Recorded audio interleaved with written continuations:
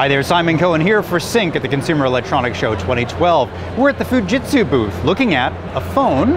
It's a smartphone made by Fujitsu that they claim is the world's thinnest smartphone, and it certainly is thin. If you look at that profile, it's pretty amazing. I'm going to grab my iPhone so you can get a sense of how thin it is compared to that. The phone at its thinnest point is quite clearly thinner than the iPhone, and I have to tell you, it is also remarkably lightweight as well. This phone feels to me as though it is about half the weight of the iPhone that I'm holding, and as far as I know, the battery life is every bit as good.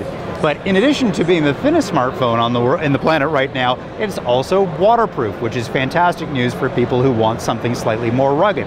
So the combination of thinness, the waterproof, the amazing screen, this really is a very compelling device. It's not out on the market yet. It is available in Japan. They're planning North American availability later this year, and they don't have a price for it. Thanks for watching. I'm Simon Cohen.